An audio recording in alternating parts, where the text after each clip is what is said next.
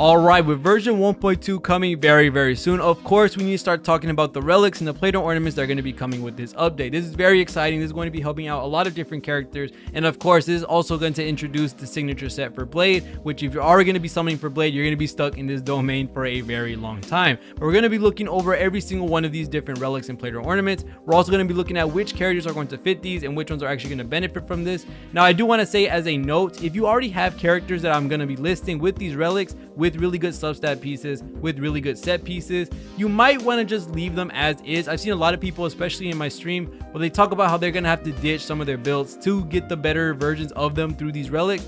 I don't think that's really that worth it right now at this point in the game, just because there's so many things in this game that require energy. There's so many things that require you to spend a large amount of resources to level them up, and wasting the relics that you already had that could be good on one character doesn't really make sense to go ahead and build them out with another set of relics if you're not going to get a crazy amount of extra benefit from those relic sets. So I do want to say you should probably stay with what you got if you have something really good. But if you're trying to build a new character out and they're going to be using one of these sets, then of course this will probably be the best way to do it. But let's go ahead and start talking about the brand new relics. Now for the first relic set is going to be Blade's signature set. Now it's going to be 2-piece set. It's going to give you max HP and it's going to be increased. The 4-piece set is going to be when the wearer is hit or has the HP reduced by an ally, their crit rate increases for a set number of turns, and this effect is stackable. So this is really good, especially for Blade, because he does off of his skill lose HP, which is going to help a lot. And if he gets hit, he's going to get that follow-up attack as well, and he's going to end up getting some crit rate, which is going to be absolutely amazing.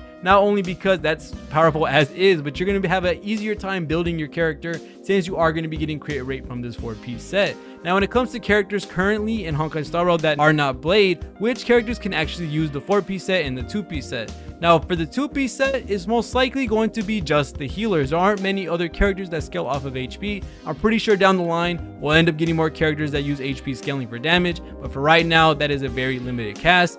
Natasha and Bailu are going to be the healers that use HP to get their healing up, and for the most part you can only run 2-piece if you're going to be doing this. You can run the HP percentage for the healer set, and then you can also run the HP percentage from the new set. That's a possibility, but for the most part you should just probably use the 4-piece set from the healer set. The only other character that could use this is Arlen. Now Arlen doesn't necessarily scale off of HP, but he does lower his own HP off of his skill, and with that being said, he will be able to proc the crit rate buff on the relic set. So that's the only other character really that'll be able to benefit from this from the full 4-piece set. Everyone else uses other type of scalings like attack or defense, so it's not going to help a lot. They're not going to get a lot of benefit from this brand new relic set, except the healer is getting that HP percentage. But for right now, it seems like this set is specifically meant literally just for Blade, and that's it. You can use it on Arlen, but for the most part Blade is going to be the only one benefiting from this by 100%.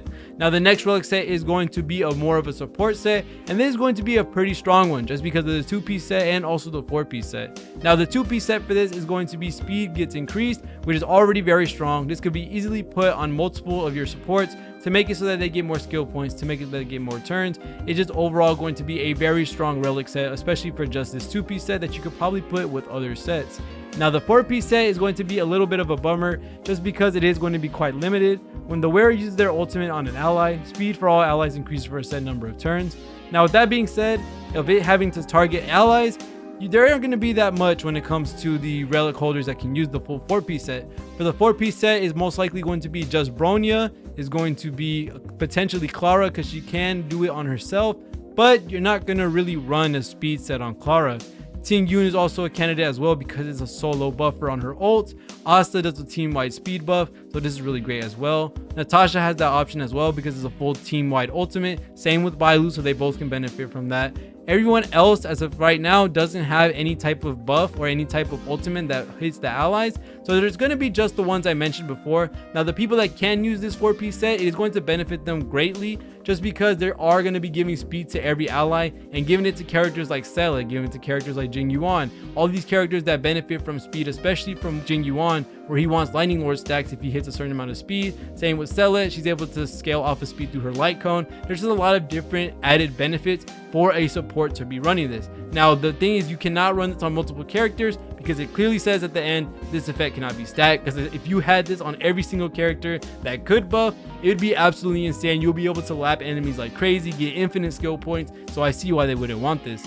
So for support characters, this is by far going to be one of the best sets, just because you are going to get more basic attacks, you are going to get more skills, you are going to be able to get more when it comes to the added benefit of what those characters can bring if they have a bunch of speed, and also can buff the speed of other allies.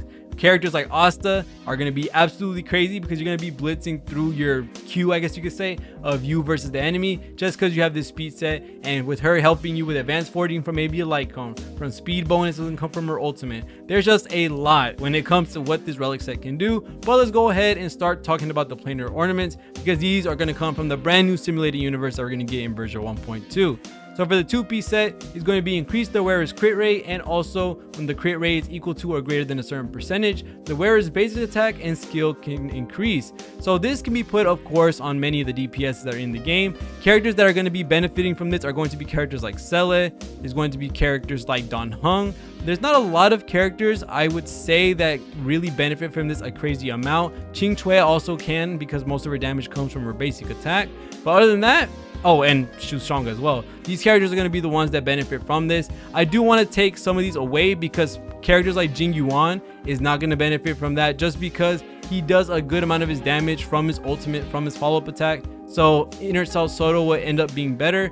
Inner Cell Soto in this set are definitely going to be comparable for many DPSs, because for some DPSs, basic attacks and skills are a good amount of their damage. Same with Sele, you are going to be needing to use this to get your resurgence procs, and with her ultimate, which you get a buff in Inner Cell Soto, you are losing the follow-up attack damage that you are getting from that relic set. So that being said, this is going to be great on any DPS. Same with Inner Cell Soto, they both give crit rate, they both give damage modifiers too, multiple different aspects of their kit. So this is going to be a very, very good planar ornament to grind out. And the next one is going to be for the 2-piece set, increase the wearer's effect res. When the wearer's effect res is equal to or greater than a certain percentage, all allies crit damage increases. Now I'm just going to go ahead and say this is by far going to be easily applicable to every single support character in the game without a doubt, just because increasing the wearer's effect res is going to be absolutely amazing, because for the most part, all the healers and all the supports and all the debuffers do have this somewhere in their trace notes. Not all of them 100%, that's a little bit more of exaggeration, but a good majority of them do. Characters like Luocha have it, characters like Natasha have it. This is just going to be an overall amazing set for most supports, just because you are going to be allowing yourself to not worry about getting sealed, getting frozen from enemies that are in the higher floors of Memory of Chaos, or maybe in even simulated universe. This is going to help a great amount for those supports to not lose their availability during critical situations, because sometimes your healer might get sealed, might get frozen, and your team starts taking a lot of damage, and your healer can't do anything about it because their turn is going to be skipped. The 2-piece set is just going to be overall a great planar ornament for sure. And not only that, you get an added benefit of being able to get more crit damage for your allies, which your DPS is going to love this by a great amount. So with that being said, this is going to be by far probably one of the best planar ornaments in the game for sure, just because you can put this on so many different characters, especially your more important characters like your healers, your debuffers, your supports, and end up making it so they don't get stunned, they're able to do what they need to do, and you're giving the benefit to your whole team of more crit damage. So this is going to be a crazy relic set. I do think the simulated universe, when it comes to the best ones you can grind out, I think World 7 might be the new best one for more availability of what you can put on characters, just because this can go on any support, any debuffer, any healer, anything in that regard. This is going to be their best planar ornament set for sure. And then for the other one, this is going to go on a majority of a lot of the DPSs. Some of them will lose out on that ultimate damage, but you're going to use the skill damage, and you're also going to be able to use the basic attack damage like crazy. So there's going to be 100% availability on what you can use on your character. So this is going to be probably the brand new simulated universe you're probably going to use. For the domain, it's not looking that great. I do think that the signature set is really good on Blade, and this can work on some characters, which of course a lot of people use. And the speed increase from the 2-piece set is really great as well. But other than that, that's pretty much it when it comes to all the relics and planar ornaments. I'm really excited to be grinding for them, and I'm really excited to be able to waste all the fuel that I've been saving up to get them. So when version 1.2 drops, make sure to come by the stream. We're going to do a big summon session. We're going to do a big energy waste when it comes to these relics, when it comes to pulling Blade. I'm super excited. But other than that, thank you guys so much for watching all to that video. See y'all in the next one, and peace.